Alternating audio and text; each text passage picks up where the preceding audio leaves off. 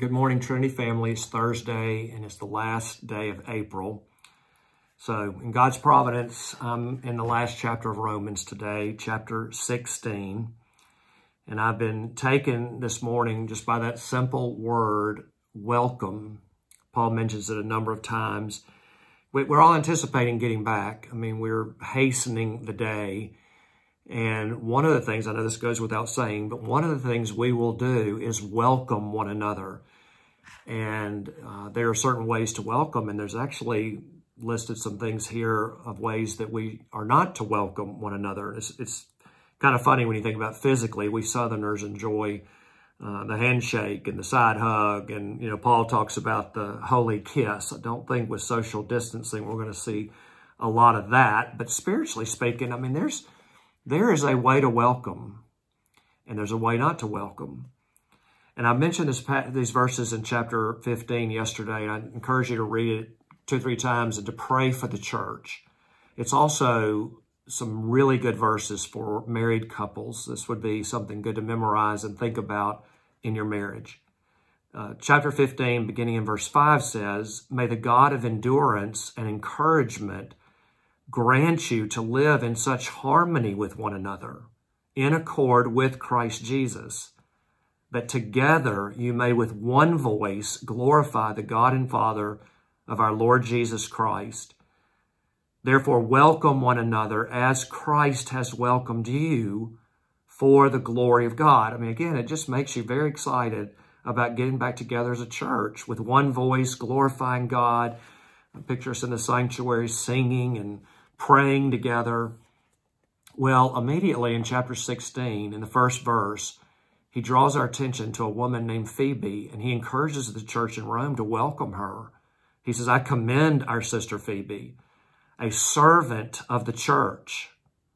And it says that you may welcome her in the Lord. And notice this, in a way worthy of the saints, and help her in whatever she may need from you, for she has been a patron of many and of myself as well. He goes on to list, I don't know, roughly 28 people in the next 14 or so verses, and he's very big on workers in the church, servants in the church. If you go through and read this, he'll talk 9 times about in the Lord, or my beloved, my beloved. But this Phoebe's the first one, and he talks about welcoming her. And when it says in a manner worthy of the saints, well, then obviously there's a way to welcome somebody that's not worthy, that is not Christ-like, that doesn't point people to Christ, or is the Christian way of welcoming someone. So he encourages them, do it. Now, I think in the negative way, or the way that we're not, he does mention later at the end, the middle of chapter 16, that there are going to be those who try to cause divisions. They create obstacles. It looks to me like, now I'm not trying to make too much of this in the welcoming, take it out of context or anything, but these people who are described as people with smooth talk and flattery, and they deceive others, they deceive people who are naive, and he actually talks about avoiding such people. So that might give sort of the opposite of the way that we would come back to church. We want to come back in Christ, in unity, welcoming one another. So I would encourage us that the manner that is worthy is to welcome other people in the way that Christ has welcomed you. That's something we can try to even do now. We can pray and ask God, how can I welcome someone in the same way, in the same manner that Jesus Christ has welcomed me, unworthy me? I don't deserve it. And so we look at each other that way, and we look forward to welcome one another. Again, one voice, glorifying God, Father of our Lord Jesus Christ. Well, I was encouraged by that this morning, to think about getting back together and welcoming. Also, this morning, before we pray, and I'm going to encourage you to pray for our missionaries for the remaining weeks of shelter in place. And Todd had shared with me the original of Lift High the Cross, one of our favorite hymns, missionary hymn for us. The refrain, "You're well acquainted with. Lift high the cross, the love of Christ proclaim, till all the world adore his sacred name. I do hope when we're back together again and we're welcoming one another, we're going to welcome our missionaries into our lives, into our prayer lives, and pick up where we left off in our missions effort. But there was one stanza in particular. It says, let every race and every language tell of him who saves our souls from death and hell. And again, that stanza is not in our current hymnal, but that's powerful. And so what I want to encourage you to do, everybody in the church, each family has the booklet, 2414, and to start during shelter in place to read up on this and to use it as a prayer guide to pray for our missionaries.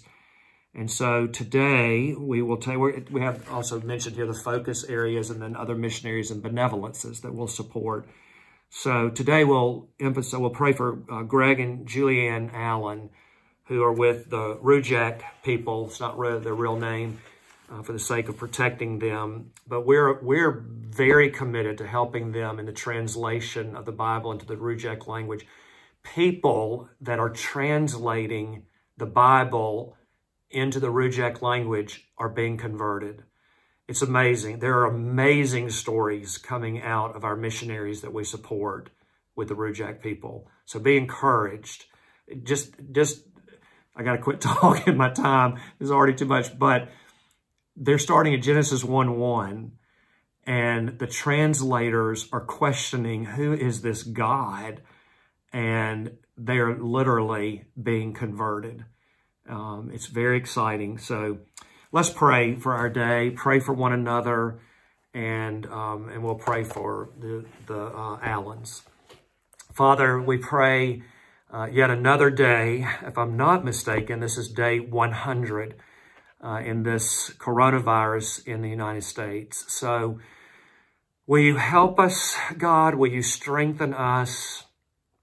Will you give us time to reflect?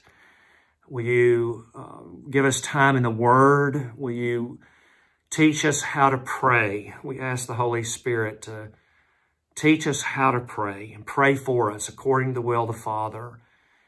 We pray for a welcoming of one another in our homes, that families would welcome one another as Jesus Christ has welcomed us.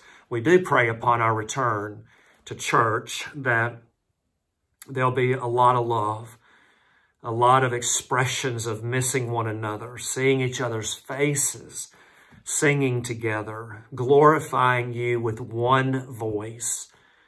But do, Father, teach Trinity Church how to welcome in a manner worthy of Christians. Father, today we welcome into our prayer lives Greg and Julianne, and we pray that you help them and their team. We know the Allens have been on the front lines. They have been in some scary places, and now you have them among these people, this people group. We pray for the translators. We pray those who are going to be given the Word of God in their own language. This unreached people group are going to hear it for the first time. God, please let this happen quickly. Save your elect. Save those for whom Christ has died in that country among this people group. Help the Allens, again, help their team. Give them encouragement day in, day out. Such hard work, tedious translation. So please, please help our dear friends whom we love, the Allens. So God, go with us today, we pray. Give us the Holy Spirit. Give us the Lord Jesus Christ. And we just ask for grace as we do so many mornings. Grace and mercy and peace from God the Father, God the Son, and God the Holy Spirit. In Jesus' name we pray. Amen. God bless your day today.